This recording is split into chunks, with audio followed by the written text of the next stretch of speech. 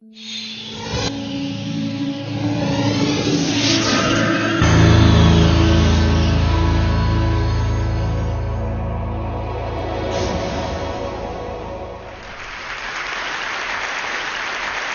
grew up to study the brain because I have a brother who has been diagnosed with a brain disorder, schizophrenia. And as a sister, and later as a scientist, I wanted to understand why is it that I can take my dreams, I can connect them to my reality, and I can make my dreams come true. What is it about my brother's brain and his schizophrenia that he cannot connect his dreams to a common and shared reality, so they instead become delusion? So I dedicated my career to research into the severe mental illnesses, and I moved from my home state of Indiana to Boston, where I was working in the lab of Dr. Francine Bennis in the Harvard Department of Psychiatry. And in the lab, we were asking the question, what are the biological differences between the brains of individuals who would be diagnosed as normal control as compared with the brains of individuals diagnosed with schizophrenia, schizoaffective, or bipolar disorder? So we were essentially mapping the microcircuitry of the brain, which cells are communicating with which cells, with which chemicals, and then in what quantities of those chemicals. So there was a lot of meaning in my life because I was performing this type of research during the day, but then in the evenings and on the weekends, I traveled as an advocate for NAMI, the National Alliance on Mental Illness. But on the morning of December 10, 1996, I woke up to discover that I had a brain disorder of my own. A blood vessel exploded in the left half of my brain. And in the course of 4 hours, I watched my brain completely deteriorate in its ability to process all information. On the morning of the hemorrhage, I could not walk, talk, read, write, or recall any of my life. I essentially became an infant in a woman's body.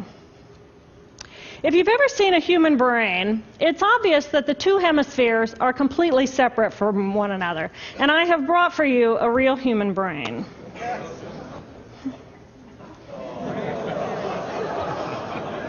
Thank you. So this is a real human brain. This is the front of the brain, the back of the brain with the spinal cord hanging down. And this is how it would be positioned inside of my head. And when you look at the brain, it's obvious that the two cerebral cortices are completely separate from one another. For those of you who understand computers, our right hemisphere functions like a parallel processor, while our left hemisphere functions like a serial processor. The two hemispheres do communicate with one another through the corpus callosum, which is made up of some 300 million axonal fibers. But other than that, the two hemispheres are completely separate. Because they process information differently, each of our hemispheres think about different things, they care about different things, and dare I say, they have very different personalities. Excuse me. Thank you. It's been a joy. Our right human hemisphere is all about this present moment. It's all about right here, right now. Our right hemisphere, it thinks in pictures, and it learns kinesthetically through the movement of our bodies. Information in the form of energy streams in simultaneously through all of our sensory systems, and then it explodes into this enormous collage of what this present moment looks like, what this present moment smells like and tastes like, what it feels like, and what it sounds like. I am an energy being connected to the energy all around me through the consciousness of my right hemisphere. We are energy beings connected to one another through the consciousness of our right hemispheres as one human family. And right here, right now, we are brothers and sisters on this planet, here to make the world a better place. And in this moment, we are perfect, we are whole, and we are beautiful. My left hemisphere, our left hemisphere, is a very different place. Our left hemisphere thinks linearly and methodically. Our left hemisphere is all about the past, and it's all about the future. Our left hemisphere is designed to take that enormous collage of the present moment and start picking out details, and more details about those details. It then categorizes and organizes all that information, associates it with everything in the past we've ever learned, and projects into the future all of our possibilities. And our left hemisphere thinks in language. It's that ongoing brain chatter that connects me and my internal world to my external world. It's that little voice that says to me, hey, you got to remember to pick up bananas on your way home. I need them in the morning. It's that calculating intelligence that reminds me when I have to do my laundry. But perhaps most important, it's that little voice that says to me, I am. I am. And as soon as my left hemisphere says to me, I am, I become separate. I become a single, solid individual, separate from the energy flow around me and separate from you. And this is a portion of my brain that I lost on the morning of my stroke. On the morning of the stroke, I woke up to a pounding pain behind my left eye. And it was the kind of pain, caustic pain, that you get when you bite into ice cream. And it just gripped me, and then it released me. And then it just gripped me, and then it released me. And it was very unusual for me to ever experience any kind of pain, so I thought, okay, I'll just start my normal routine. So I got up and I jumped onto my cardio glider, which is a full body, full exercise machine.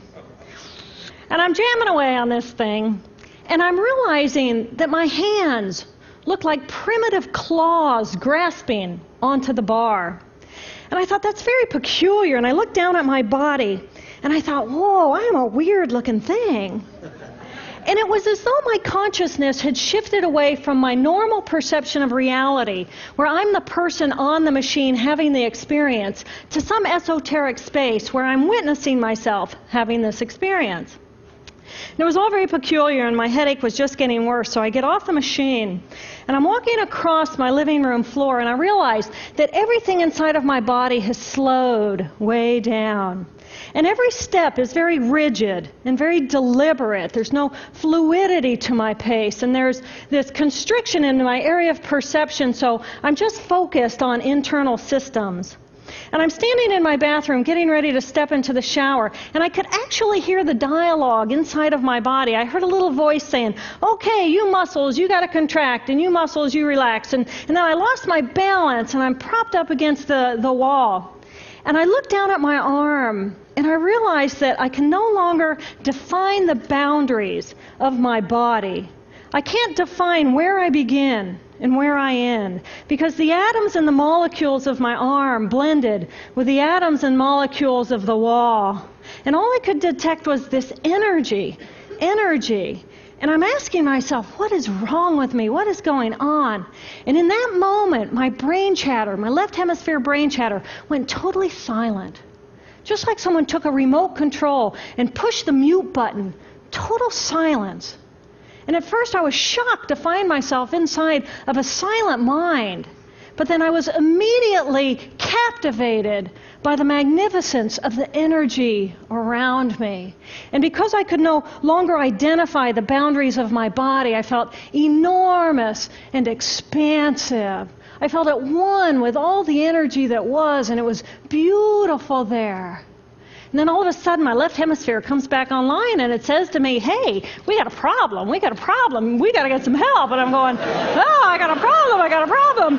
So it's like, okay, I got a problem. But then I immediately drifted right back out into the consciousness, and I affectionately refer to this space as La La Land.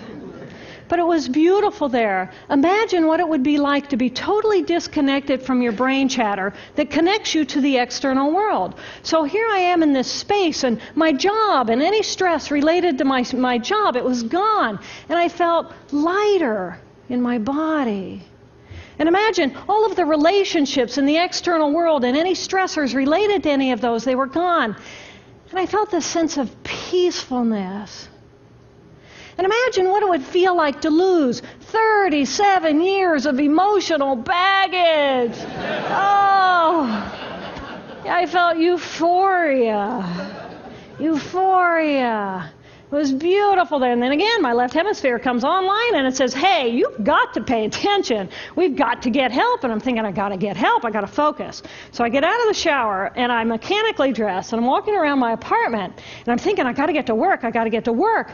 Can I drive? Can I drive? And in that moment, my right arm went totally paralyzed by my side.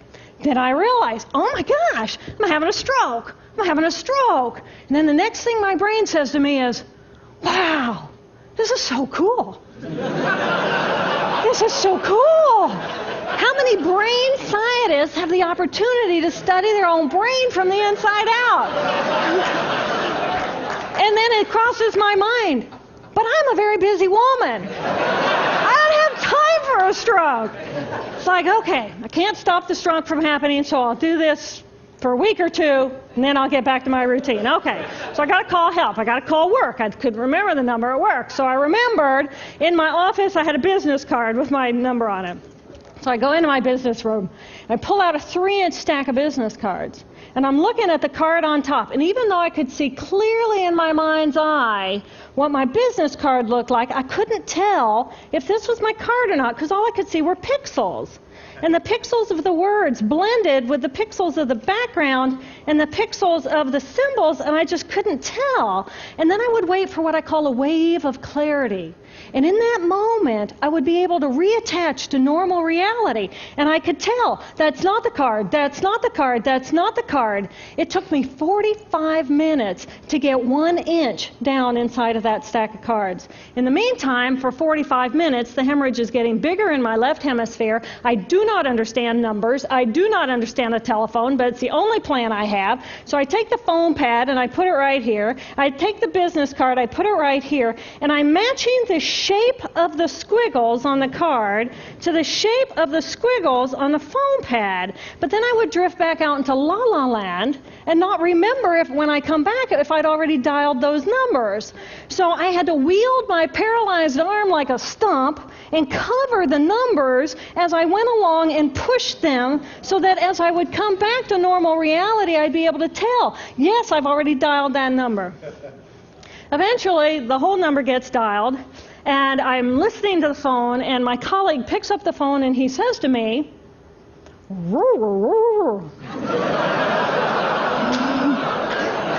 I think to myself, oh my gosh, he sounds like a golden retriever. And so I say to him, clear in my mind, I say to him, this is Jill, I need help. And what comes out of my voice is, and I think, oh my gosh, I sound like a golden retriever. So I didn't know that I couldn't speak or understand language until I tried. So he recognizes that I need help, and he gets me help. And a little while later, I'm riding in an ambulance from one hospital across Boston to Mass General Hospital. And I curl up into a little fetal ball. And just like a balloon, with the last bit of air just right out of the balloon, I just felt my energy lift, and I felt my spirit surrender. And in that moment, I knew that I was no longer the choreographer of my life, and either the doctors rescue my body and give me a second chance at life, or this was perhaps my moment of transition. When I woke later that afternoon, I was shocked to discover that I was still alive. When I felt my spirit surrender, I said goodbye to my life, and my mind was now suspended between two very opposite planes of reality. Stimulation coming in through my sensory systems felt like pure pain. Light burned my brain like wildfire, and sounds were so loud and chaotic that I could not pick a voice out from the background noise, and I just wanted to escape. Because I could not identify the position of my body in space, I felt enormous and expansive, like a genie just liberated from her bottle. And my spirit soared free like a great whale gliding through a sea of silent euphoria. Nirvana. I found nirvana. And I remember thinking there's no way I would ever be able to squeeze the enormousness of myself back inside this tiny little body.